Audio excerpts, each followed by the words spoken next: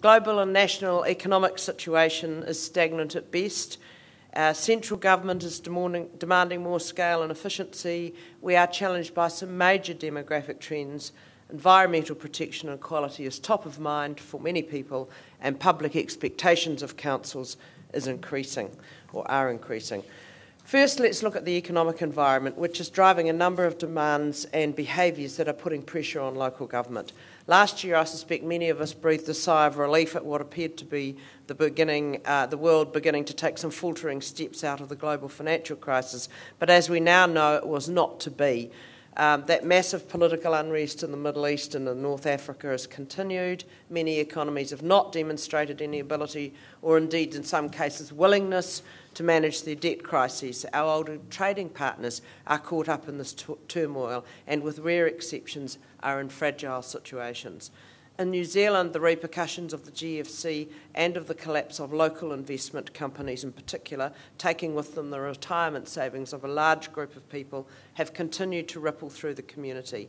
The Christchurch earthquakes have added to our woes. Our GDP per capita is still below what it was in 2005. NZIER refers to the lost time index. They say we've lost 7 years in the current recession through unemployment rate, real wages, house prices, stock returns and consumption per capita. Fundamental changes will be required to catch up. The government tells us we will be in surplus by 2015-16. By we, they mean the government's books, not New Zealand. As a country, the downward trend of the gap between export revenues and import costs continues. Our trade deficit for the year to May increased by 248 million to just over 800 million. And again, reversing such trends, and I think that's the major one we should focus on, will require a change in the way the private sector, the government and councils do their business. A recent Burl report highlighted caution in recent buoyant growth figures. Commentators and government have reported national GDP or activity growth over the last 12 months in the range of 1% to 2%, which we should note is lower than the margin of error. Perhaps a truer reflection of what's going on are indicators such as consumer spending, the employment rate, business confidence, and commercial building consents in some larger centres. All of these influences will be felt by local government.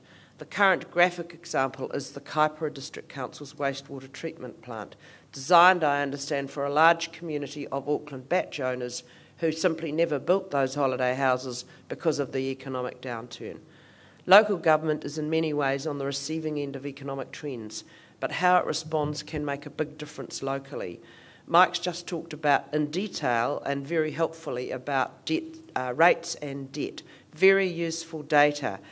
Fiscal responses of local government will be important, but this is not just about rates, though clearly with the rising population of retirees on fixed incomes, affordability will grow into a bigger issue, and I'll talk a bit about that later. What is also important is leadership in pulling the region together and identifying the needs and solutions, the ability to prioritise, and the presence of spatial planning to layer social trends with future infrastructure and service demands. These are all areas where the new Auckland has stolen a march on the rest of the country in responding to the economic situation. The physical environment offers equally uncertain outlook. Yesterday in the media, the breakup of the Arctic ice shelf was reported. The debate on whether climate change is human-induced or a natural occurrence matters for governments who need to decide if they're embracing mitigation or adaptation, or both. Mitigation, of course, will only be successful if it's undertaken on a wide scale globally.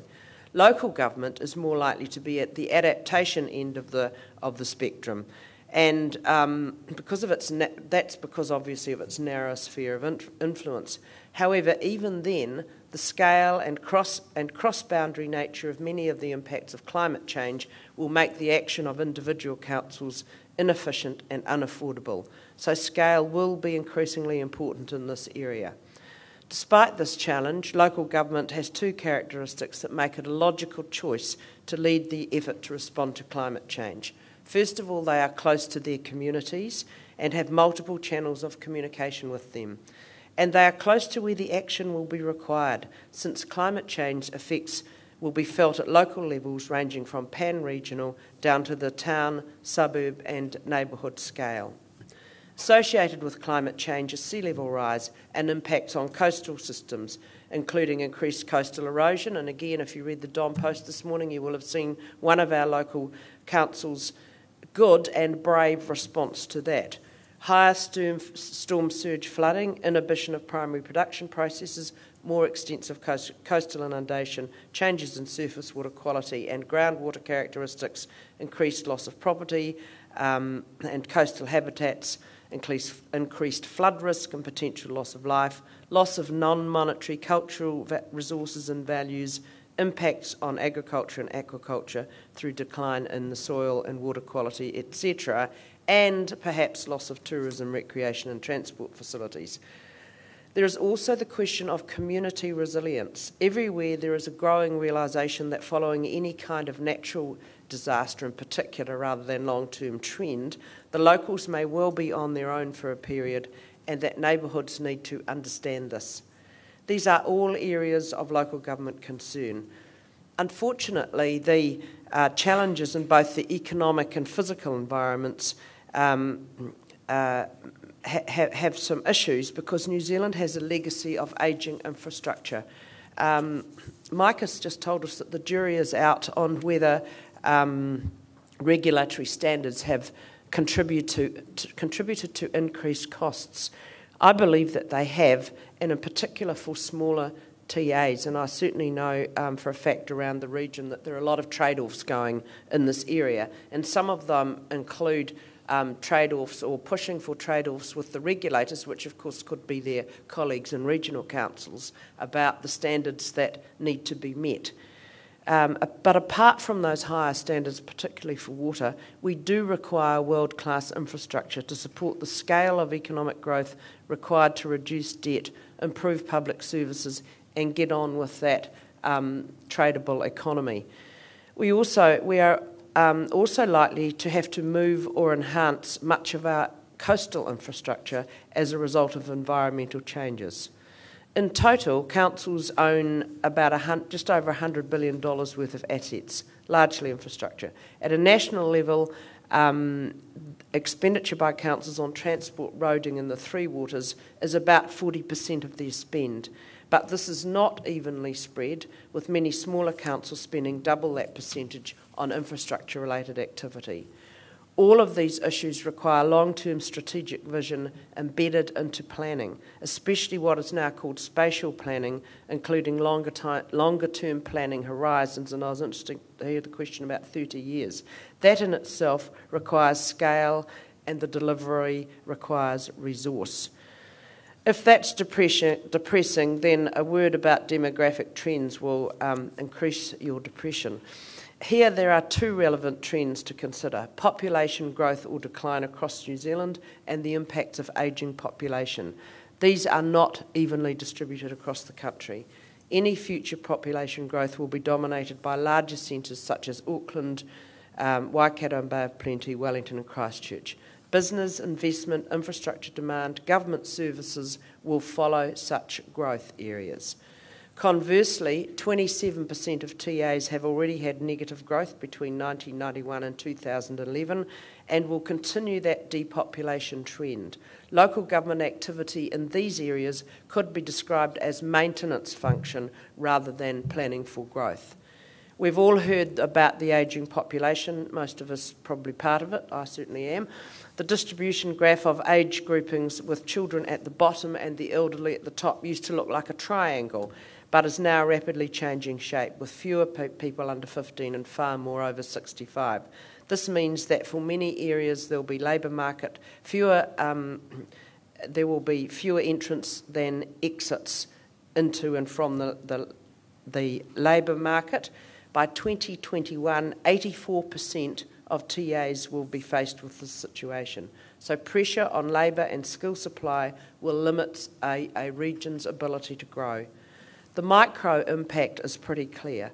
For many councils, access to skills in areas such as engineers, environment planners, senior accountants maybe, is already proving difficult. Fulfilling the quality service delivery expectations of citizens will be dependent on the quality of staff. Many smaller councils will not be able to afford to duplicate specialist business units and will need to share or merge such expertise for the benefit of their constituents in the wider region. On the macro side, only 15% of districts will have more elderly than children. Have. By 2031, that number will be 90%. A lot of people, many of whom, as I mentioned earlier, may be on fixed incomes, but will have high expectations of needs. Something has to change if we are to plan for and manage the implications of such major shifts in a relatively short time. There are new challenges that we are facing. They're new to us because we've never had an ageing population before, and the solutions won't be found in our history. As well as economic, environmental and demographic changes, access to technology and societal trends has led to the emergence of what is being called new democracy. Everyday decisions are increasingly being driven by citizens through online services, for example, and that means that 24/7 access and expectations of rapid responses will need to be met. The explosion of social media use means that ideas spread like wildfire, and politicians and councils can become engulfed in a rage of public opinion that they simply didn't see coming. It also means that very little can be hidden.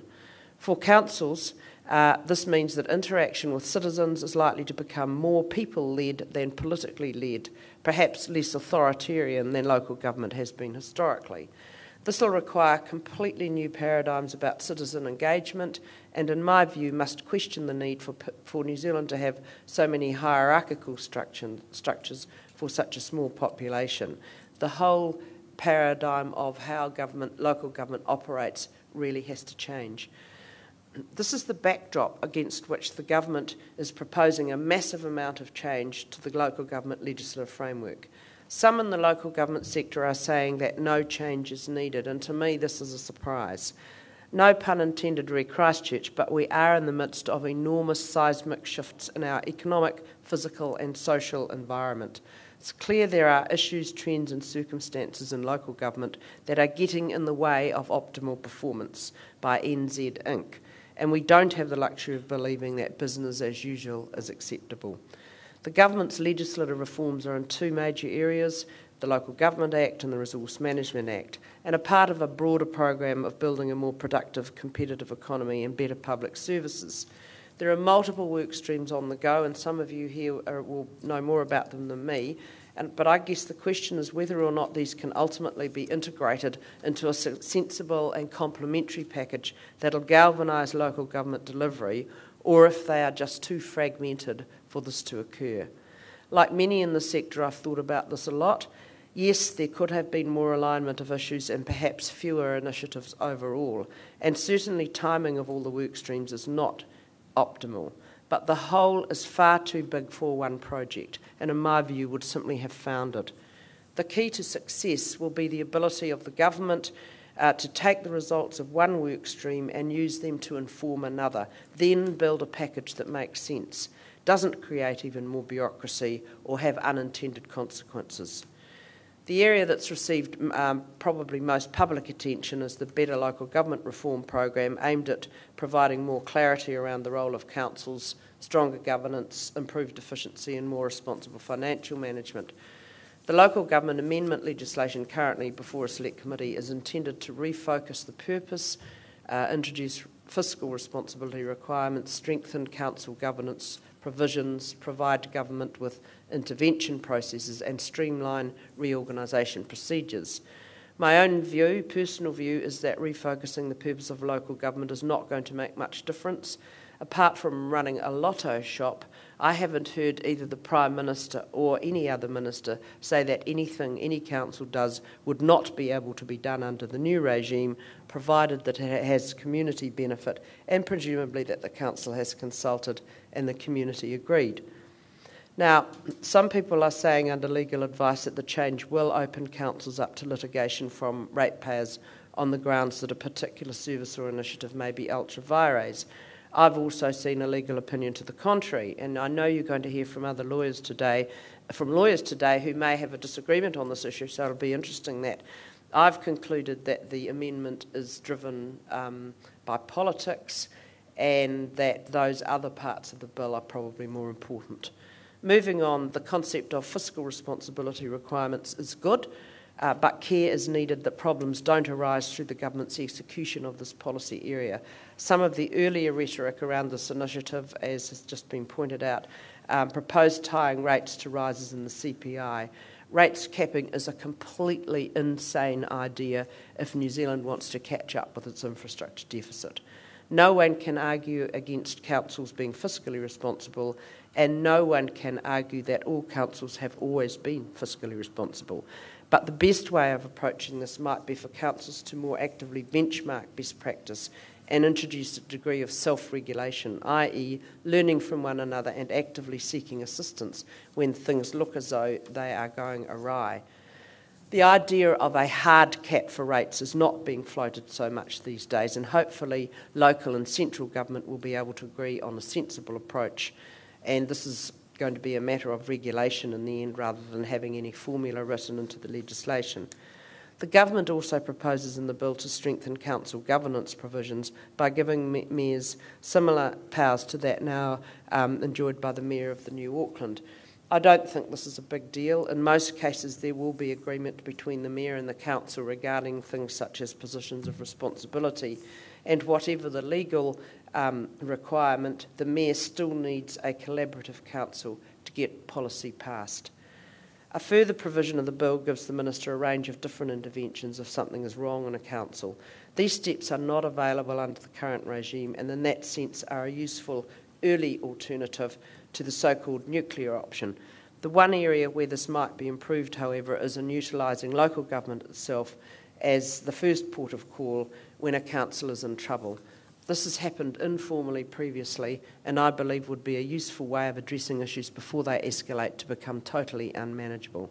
However, it would require local government entities to be prepared to do this and to accept peer support, which in most cases would also involve peer criticism.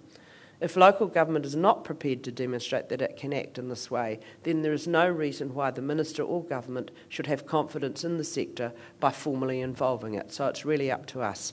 The last and possibly most important of the bill's major provisions relate to streamlining local government reorganisations. It's commonly accepted that under the current law, a local government reorganisation proposal is simply not possible. Which I guess is why the government, in fact two governments of different hues, sought to avoid it by first creating the Royal Commission on Auckland, then, when the report was in, introducing special legislation to set up the new city. The bill effectively removes the power of veto that small councils currently hold over their whole region.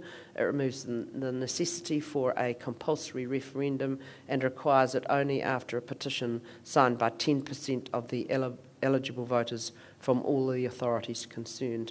If a referendum is held, it needs to be passed by a majority of those voters voting across all the affected territories rather than by each of the council areas concerned. It also widens the definition of community leadership in terms of who may make a proposal or support a proposal to the Commission, and I think that's pretty important. It's been an issue of debate in this region where some mayors have contended that the only people in a position to make those decisions or proposals are elected representatives. These are the main provisions, but there are other machinery changes as well. I'm sure you're aware of this and I won't go through them. I think, however, that the big area of omission is that the bill does not provide for any model other than what is currently available, either a single unitary council on the one hand or a regional council with TAs on the other. This seems very strange given that all the government rhetoric and in fact the whole thrust of the reforms has been about promoting efficiency and scale. Our council's submission was heard by the Select Committee last week, and I told them that no change was likely in Wellington and probably, I would think, elsewhere in New Zealand, unless there is some amendment providing for the establishment of what is becoming known as the two-tier unitary model. Basically, this is something similar to Auckland, providing for local community councils delivering locally focused services and leadership, with a regional unitary council delivering in areas such as infrastructure, planning and regional leadership. The unitary council would also be the single rating authority and, of course, would provide the integrated back office for the whole region. In my view, this omission could be a showstopper for any change in local government structure. It's abundantly clear in our region that there is very little appetite for a monolithic centralised council, and I cannot imagine Wellingtonians are very much different from the rest of New Zealand in that respect. I can't see any reason why the design of the street furniture in Greytown or the details of the community centre in Cannons Creek need to be decided by a regional entity on that table. It would be neither democratic nor efficient, and it does not fulfil the criteria for subsidiarity, decisions being made as close as possible to those affected. We've given the Select Committee some options about how they might address this issue and rather hope that they will listen, because if there is no change in this area, I fear all of the other provisions will be less effective. Moving on, the next government initiative is the Local Government Efficiency Task Force, which has already been mentioned this morning. This comprises 8 people, 7 of whom are current or former local government inhabitants, and it's chaired by a lawyer. The task force will report on how local government consultation, planning and financial reporting could be more effective, and is also going to look at the vexed issue of development contributions. These are all areas of great concern for local government. The labyrinthine consultation procedures we're obliged to undertake have left a high degree of consultation fatigue in the community, and in many cases are not providing us with any real insight into public opinion. We desperately need a new paradigm of citizen engagement in New Zealand, and I hope that the task force is approaching its mandate with this in mind. Another inquiry is being undertaken by the Productivity Commission, which is looking at local government regulatory performance. There are detailed terms of reference, basically leading to where regulatory power should best sit, central or local government, and identification of opportunities for improvement. In this case, I think there is a gap in the terms of reference, which talk about the balance between local and central government, but completely ignore the issues that are seen every day in the context of regional versus territorial authorities, in particular under the RMA. However, I'm sure that the Commission will have this challenging area drawn to its attention. The results of these 2 inquiries will, as I said earlier, need to be integrated with the other changes the government is pursuing, and I assume will be part of another reform bill that's been signalled for early next year. The government has also announced it will be setting up a task force of some sort to investigate the efficiency of local government infrastructure provision, but terms of reference and membership haven't been announced. Given that infrastructure is one of local government's primary responsibilities, it will be an important piece of work. These initiatives constitute a massive program of work, but wait, there's more. There is major work going on around the Resource Management Act, far too detailed to go into this morning. A couple of years ago we had one amendment to the RMA, and now the so-called Phase 2 reforms are being shaped and or delivered. They're aimed at providing greater central government direction and closer alignment of legislation, and touch on numerous other areas and pieces of legislation, including aquaculture, the Building Act, the Conservation Act, the Forest Act, Historic Places Act, the Public Works Act, and a several-pronged program on water management, in addition to some of the core principles of the RMA. It is huge. A technical advisory group has made examples about Sections 6 and 7 of the RMA, which, if enacted, could have major cost implications for councils, requiring the rewriting of existing policy statements and plans without the benefit of existing practice and case law to confine the extent of relitigation. And believe me, I think it is appeals to the Environment Court and litigation that actually delays the introduction of plans rather than local government bureaucracy. The TAG report also recommended a new separate combined regional and district natural hazards plan, which would be difficult under existing governance arrangements, and I won't go into that in detail. Many of us share concerns about the lack of integration of district and regional planning provisions within the present local government structural arrangements, and as I said earlier, this could theoretically be addressed by these streams of work that are going on. The The concept of spatial planning is a mechanism for engagement with central government aims and for improved integration of planning, especially in the urban environment. But if it's to be successful in providing consistency within regions and certainty for communities, the RMA will need to be changed and needs to be increased linkages between the various other acts. Spatial planning would need to be facilitated as an instrument in the Local Government Act with links to other legislation as well. The changes proposed in that technical advisory group report don't provide for or resolve those issues. So again, it's going to be important that the government link up these findings with the others. They're going to have to think laterally and see what comes out of the Productivity Commission, see what comes out of the Task Force on Efficiency. Have a look at that in the light of whatever comes out of the infrastructure group, and also then link up these RMA proposals. In the area of water management, now cutting edge in terms of environmental issues for New Zealand, more emphasis is being placed on regional councils running what are described as collaborative processes with their communities. The NPS on fresh water requires limits to be set and is technically and politically challenging. The scientific resources of councils will be stretched, as will their capacity for facilitating a new type of community engagement. I'm talking about regional councils here. This could be an exciting and productive time, but it could also be a complete disaster, and it will be important for the government to work with councils who are already becoming piggy in the middle between farmers and increasingly environmentally conscious communities. In particular, the concept of catchment-based approaches will bring about the involvement of local people making decisions about their areas on top of national or regional baselines. The government is also moving in a number of other areas. One I haven't mentioned is transport, with changes to planning and public transport contracting currently before Parliament. Some of the planning changes will potentially streamline activities. However, others may take the local government sector back to short-term transport planning. In regions where transport networks are complex, and we're certainly one of them, this will not assist effective planning for improvements that take many years to implement. Public transport and major roading projects in particular. I also have some concern that the new approach may hinder integrated planning in the absence of effective spatial planning outside of Auckland. One of the key areas that runs through all the discussion is the need for scale in many areas. Mike talked in some detail about scale and what I consider the quantity issue. Larger councils spend relatively the same per capita regardless of size, he said. But scale gives other benefits, which I believe are more powerful reasons for considering some local government reform.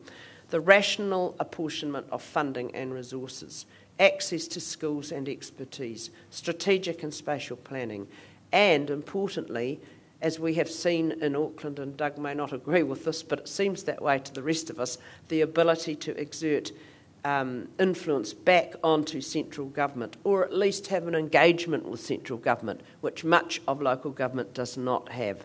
These are all critical, and the benefits of scale in these areas cannot be underestimated. The other key theme that's coming through in a lot of areas is quite the opposite of that. It's about citizen action, community decision making, responsiveness to local demands. As I said, this is coming through very strongly in the discussion here in Wellington, and I know was a concern with the Auckland changes. The challenge for the government and for local government is resolving the apparent contradictions between these themes.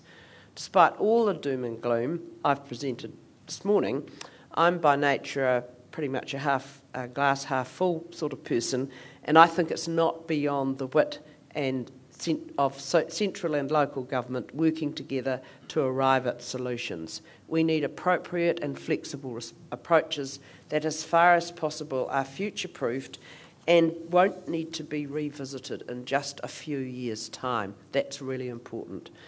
It's actually quite tiring to think about all these things going on at once in the local government sector, but it's even worse thinking of the consequences if we don't get it right. Thank you.